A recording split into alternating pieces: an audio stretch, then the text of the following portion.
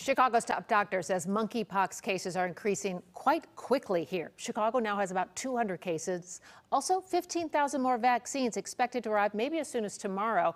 In an update today, Dr. Allison Arwady and other health officials said Chicago is an epicenter now in this outbreak. They're also expressing the need for more vaccines and awareness. Most cases have been in the LGBTQ community. This disease spread through intimate contact. Health officials are encouraging anyone with a rash or flu-like symptoms to get tested and isolate to stop this spread.